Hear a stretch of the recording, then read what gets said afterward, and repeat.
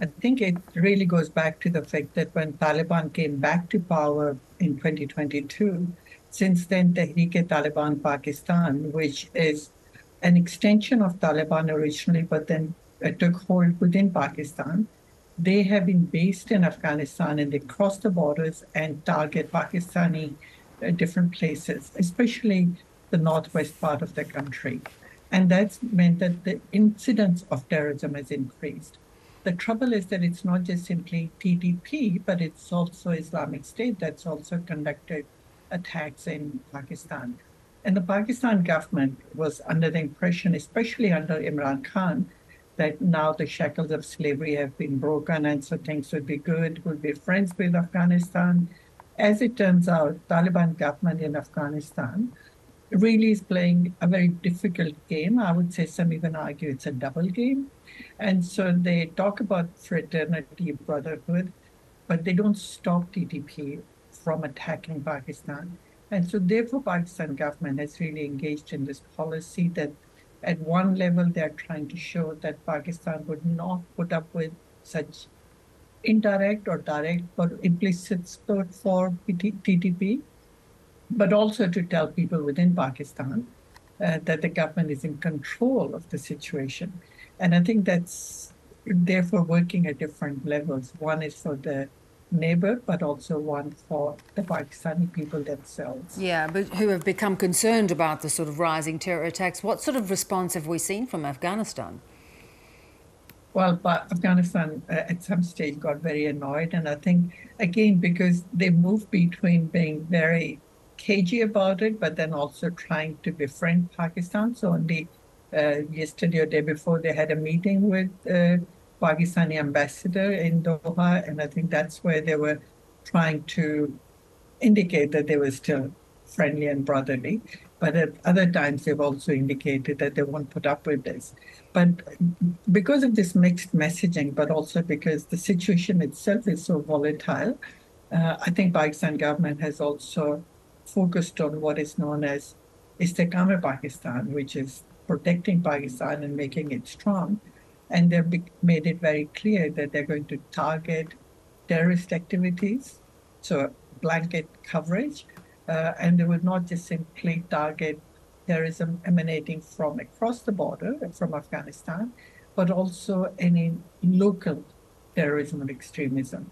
Yeah. So the program that has just been approved by the government and really being run by the military includes a whole lot of facets, which is not just simply kinetic approach or targeting terrorism, but also looking at countering terrorism, countering extremism.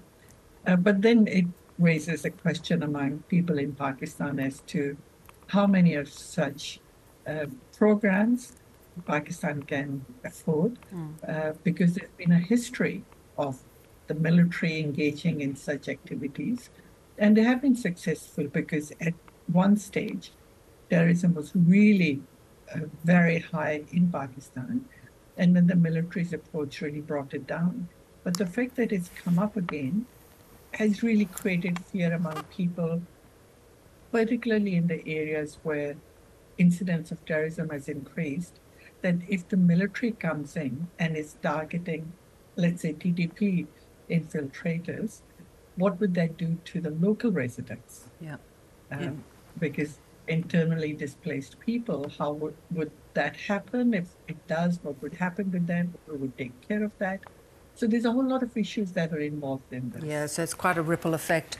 Let's turn now to the legal battles of the former Prime Minister Imran Khan.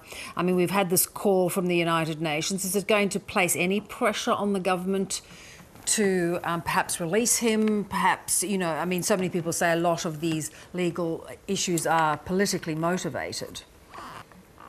Look, definitely. A lot of these legal issues are politically motivated. Two of the cases that have already, Imran Khan has got reprieve, including also his wife, were also announced, the verdicts were announced for that just before the 8th of February election. So it was very clear that the government backed by the military was not interested in Imran Khan coming back to power.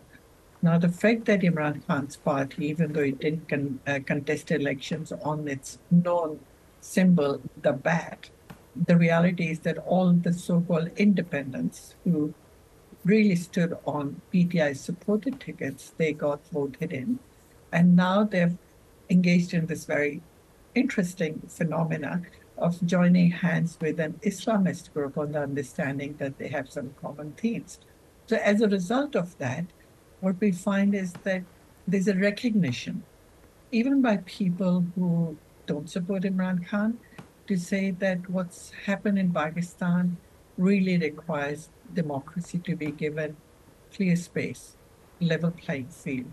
And so from that point of view, they do question whether keeping Imran Khan in jail on cooked up charges, even though they haven't been proven either way, is that the fair thing to do or not? Yeah. But if I could just add another bit to that, I think we also need to see that it's not peculiar to Imran Khan.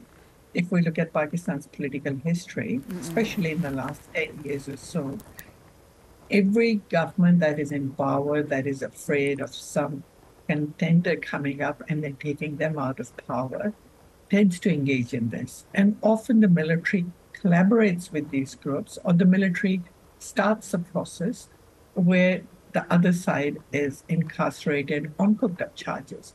So the former Prime Minister Nawaz Sharif, he was in jail. His daughter was in jail. A whole lot of other members of his party were in jail. And Imran Khan was quite okay with that. In fact, he supported that process. But now the same thing has happened to Imran. So when we look at and say what's happening to the UN working group on the arbitrary detention, talking about Imran Khan's incarceration, there's some people who are saying that it's actually not the UN speaking per se. It's the pressure that has been mounted by mostly overseas Pakistanis who are very pro-Imran Khan to draw attention to what's happened to him. And so it then brings up the question of saying, now, are these people really working for Pakistan or against Pakistan? And then by extension, is the PTI behind all this, which I think is obvious, that they are obviously working to get some reprieve for Imran Khan. And so it becomes very messy. Yeah. So I guess to summarize, yeah, there's a demand by the UN working group to say he shouldn't be in jail. And even interestingly, that he should be given reparations. But then there's that other argument being presented to say, what happened all those other times? And really, with Gaza going on, are there other issues for which the UN has said something and nobody has taken note of? So why is it that Pakistan, a developing country, is being put under that pressure? Yeah. So it engages with different narratives. No, it's true. And as you say, it's a familiar playbook in Pakistani politics. Great to see you as always, Samina. Thank you. Thank you.